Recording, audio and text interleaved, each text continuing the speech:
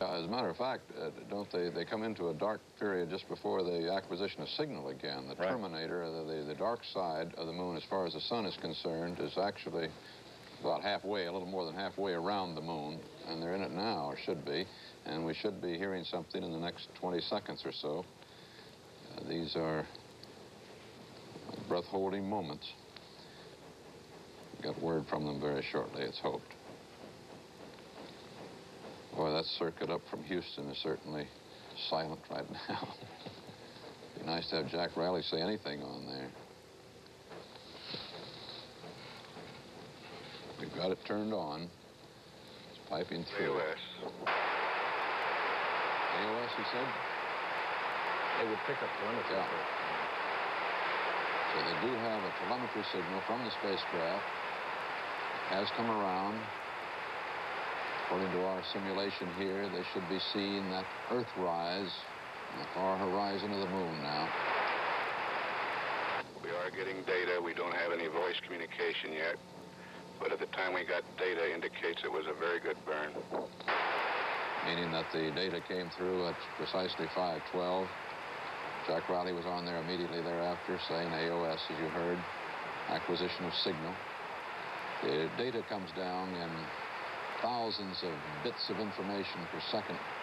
It's the telemetry information that is fed from all of the systems aboard the spacecraft, as well as the biological reports, respiration, heartbeat. Besides that, there are the voice circuits and the television circuits.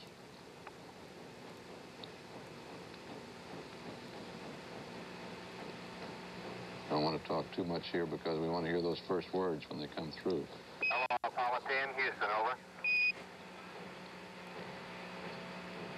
Roger, Houston, Apollo 10, you can tell the world that we have arrived.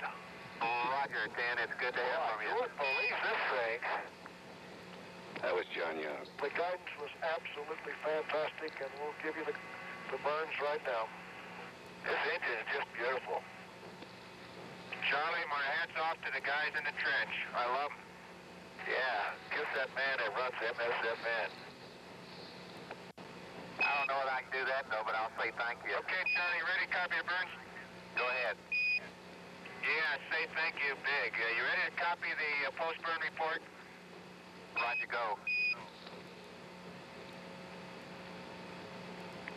Okay, the burn was on time. The burn time was 5 plus 5, 6. Our roll, pitch, and yaw angles guidance was all good. Our residuals were 0, minus 0.2, and 0. Delta VC read 7.0. That's minus 7.0.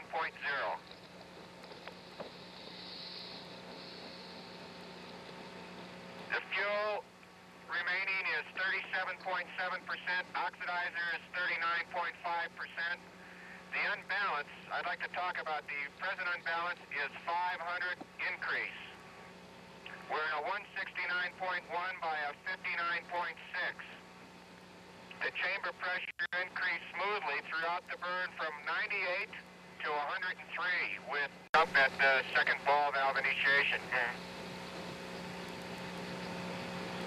I take that back, Charlie. It bounced up to 98 and then smoothly from 98 on to 103 with all 4 ball valves on.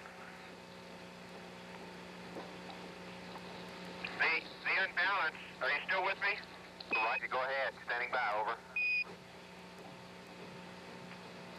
Okay, I watched the unbalance go from where we left it at 200 decrease from the short burns.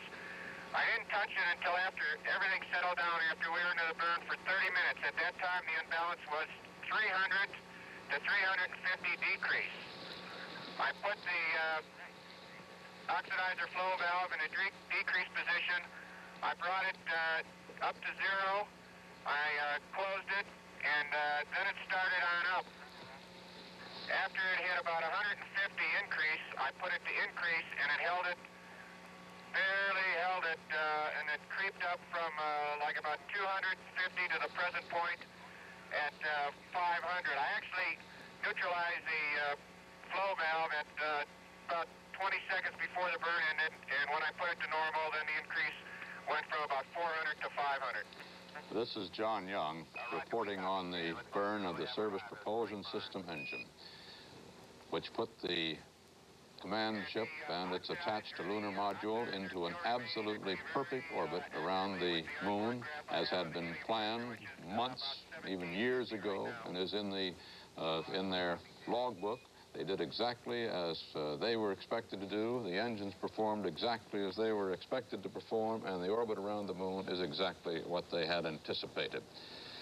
It is an important moment in the history of the Apollo program, since this is the first firing of the Service Propulsion System engine with the lunar module attached in the lunar environment, and there was no trouble with it, no anomalies, as they would say, in the space program, no vibrations, no difficulties that might have been anticipated.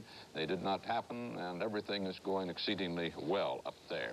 You heard the happy voices of the astronauts as they came around the far side of the moon, and for the first time there in almost 45 minutes were back in touch with Earth and could report that they were in lunar orbit and that all was going well.